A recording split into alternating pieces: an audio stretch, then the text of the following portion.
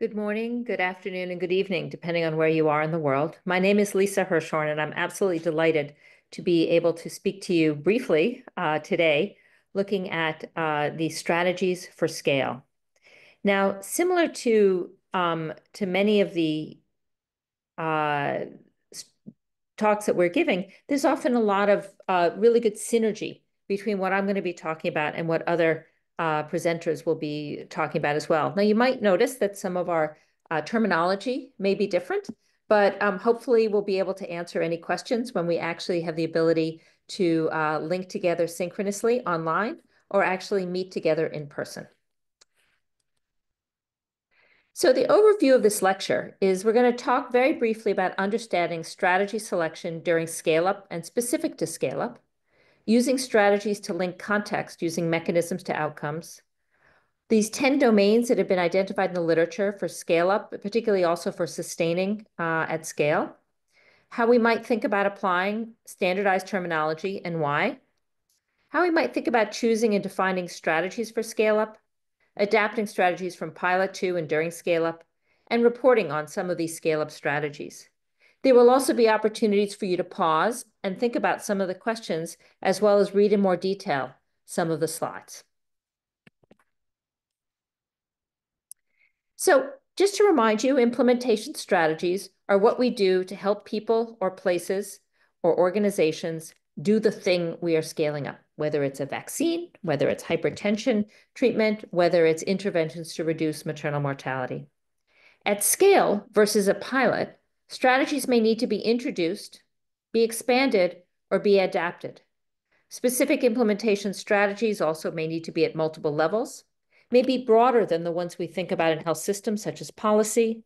They may be at the system level, and again, determining where and how adaptation is needed.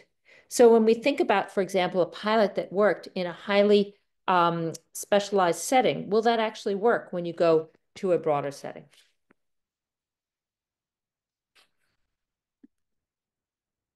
Now, if we think about the areas of scale-up strategies for an evidence-based intervention or program across a continuum, again, there's this sort of idea you have a new idea or a model approach.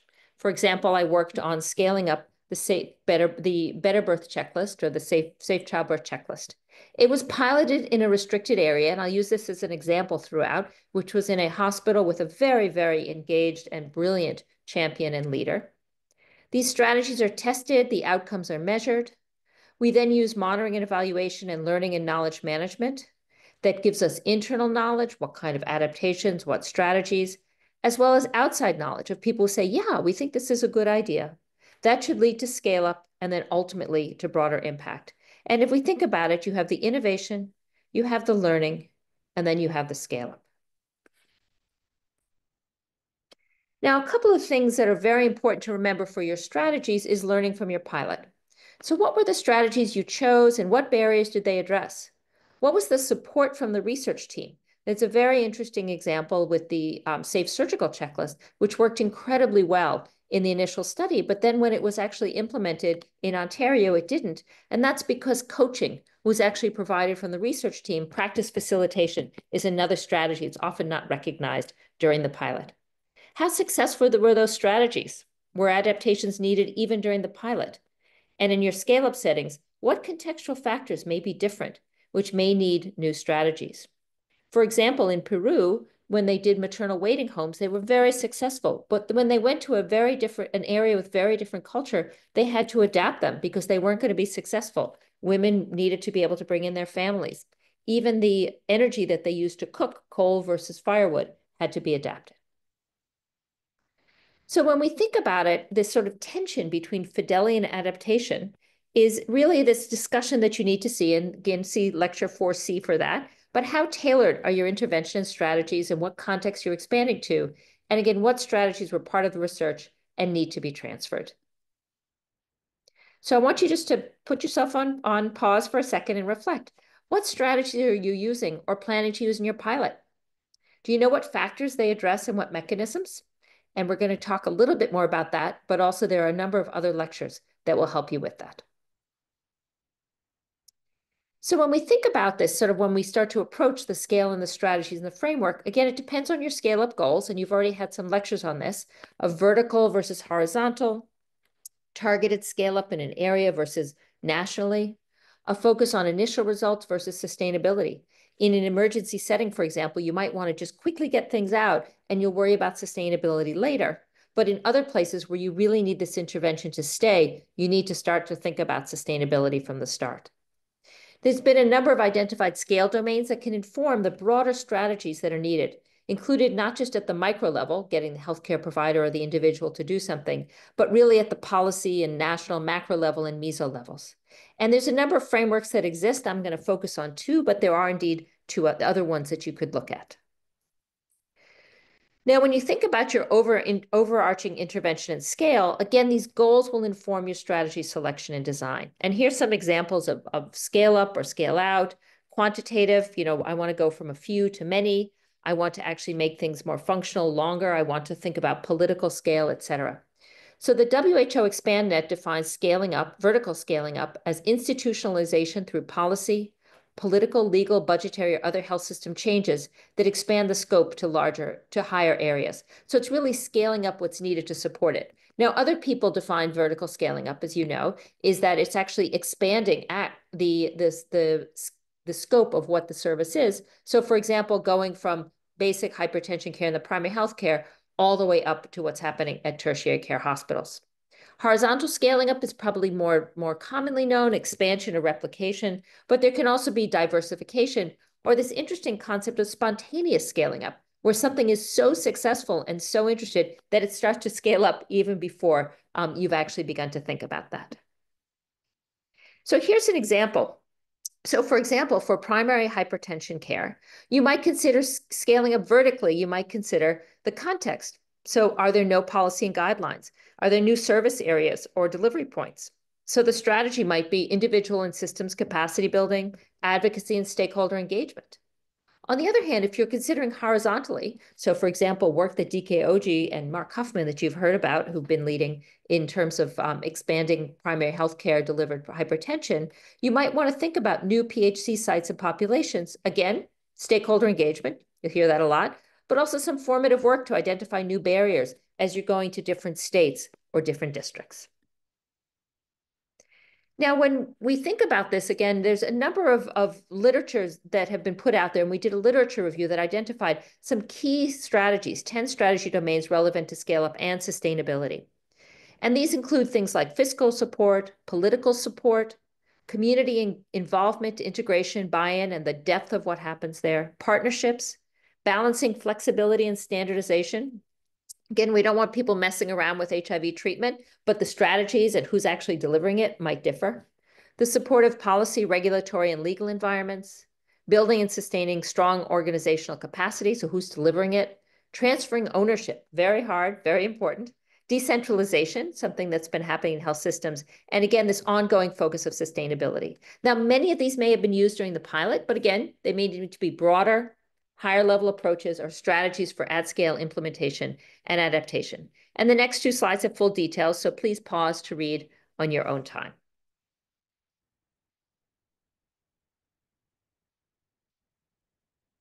Now I'm going to sort of very briefly go over the IHI framework, and this is one that's actually been used very successfully both for under-5 mortality as well as HIV and other ideas. And the idea is that there's really sort of 4 steps in scale-up, and this is the overall approach for a broader scale-up strategy. So the first is what they call the setup. And that's sort of preparing the ground, the stakeholder engagement for the introduction and testing of the intervention that will be taken to full scale. And so these are some of the strategies that you might do for formative work or for pilot work, but again, beginning to plan for scale. You then what's considered to be a scalable unit, which is the early testing phase.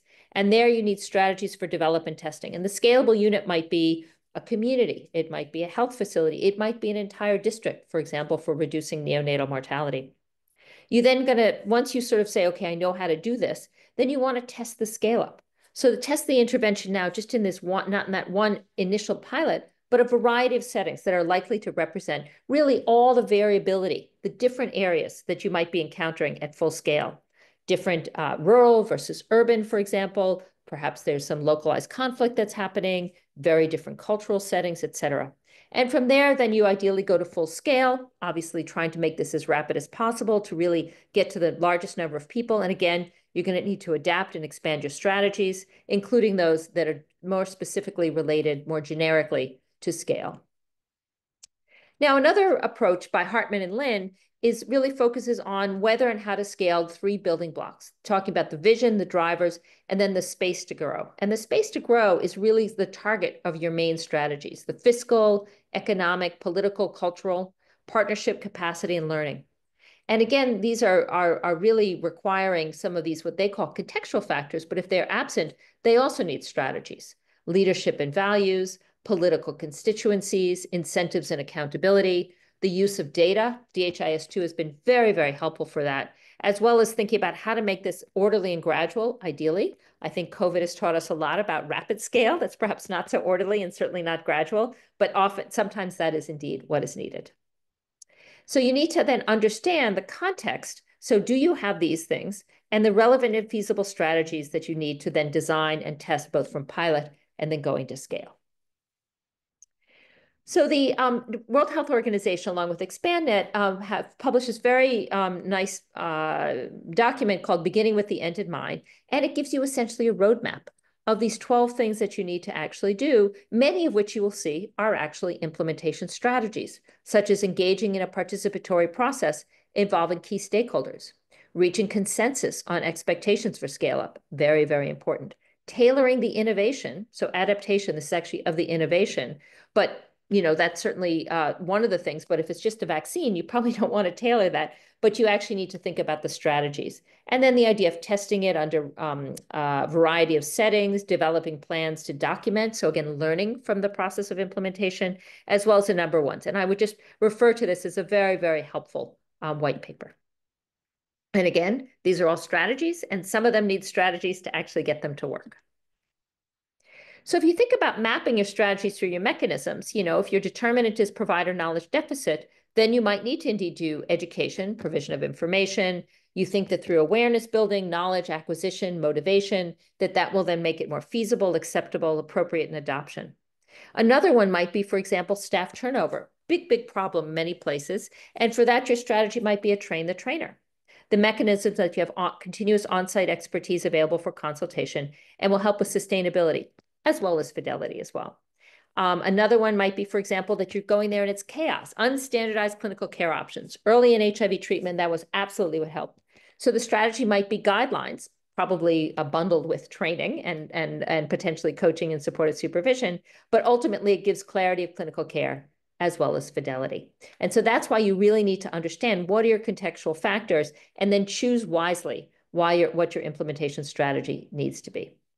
These are examples to identify specific strategies to link context through mechanism. Again, we'll leave you to walk through this in more detail, but just to take one example, one of my sort of favorite things, monitoring and evaluation. So again, the issue is that you need to identify key outcomes and strategies and identify what's actually happening there.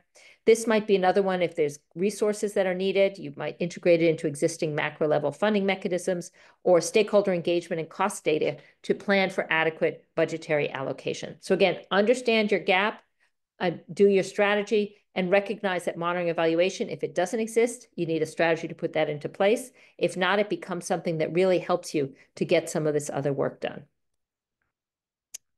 So how can we apply standardized categories to scale-up strategies, and why should we actually bother? And again, this is an issue that it's very helpful when you say training, that people understand why you're doing training and what that is. And you can see there's a bunch of different groupings from Lehman of dissemination, integration, capacity building, and then the ERIC project, which is an expanded approach to sort of grouping together strategies, often can be very helpful. Now, I'll say ERIC was developed in high-income countries, so often needs some tweaking to be able to do, but it is helpful to begin to understand why you're choosing from different groupings. So I'm just sort of pausing for a thought, which is actually one challenge that we see, not just in social science, but also now in implementation science, of what we call homonymy, which is that the multiple meetings for the same term. So if I say stakeholder engagement or training or something like that, that it actually has different meanings depending on who's saying it and how I'm using it, versus simply synonymy, which is different terms with the same or overlapping meaning.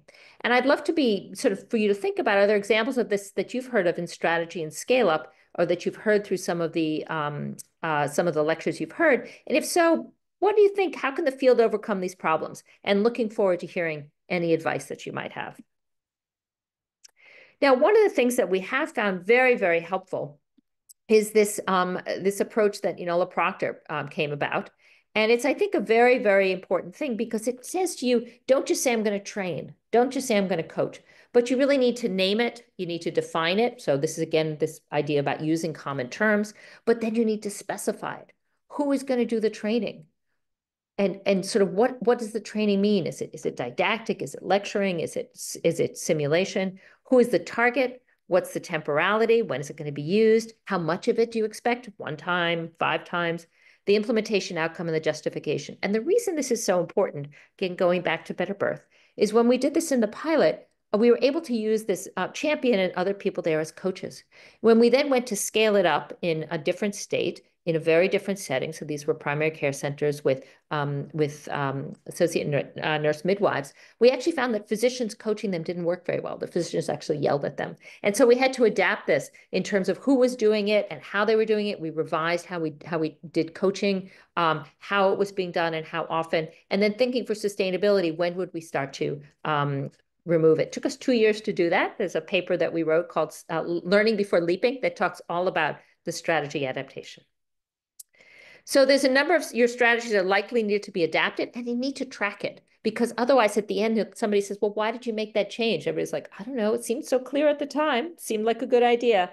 So I'll just sort of refer you to something called Frame IS, good guidance about, in real time, what did you adapt? When did you adapt it? Why and who decided? And so do this either in real time or relative real time. So often what I do is I build it into my plan, monitoring, and evaluation. So we have a pause and reflect, perhaps, for example, once a month, to say what's been changed and why has it been changed. And that way also you don't get surprised when somebody decides to change something without actually talking to you.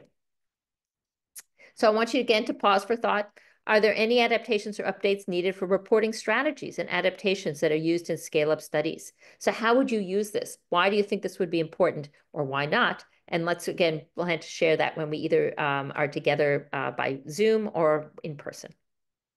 So just 4 key messages that I'd like to leave you with: that strategies need to be identified and evaluated from the pilot, what worked, what needs to be adapted, and based on the new context, sort of what needs to be similar, what's different, and what do you need to change. That strategies also need to be chosen based on your goals, and decisions based on the scope. Is this for everybody? Is it just in urban settings? The urgency, again, remember COVID, and the capacity, among many things, and plan for this even when you're starting your pilot. Using some of the scale-up frameworks and the ones that really resonate with you can help inform where you need to measure the context, and then choosing those strategies based on your mechanism. So what's the gap and how are you going to actually address it? What's your facilitator and how are you going to leverage it? And finally, including strategies to identify and plan for adaptation of your strategies, and ongoing engagement is critical. So who needs to be engaged and how often? It's not just at the beginning, but throughout, to understand where are the gaps, how do you understand them, and who needs to be engaged and agree to the adaptations you're planning. So this is just a very small selected reference list, and there's more that are available on the website. And I want to then thank you all for your time and your attention. And again, very much look forward to talking to you virtually and then at some point in person. Take care.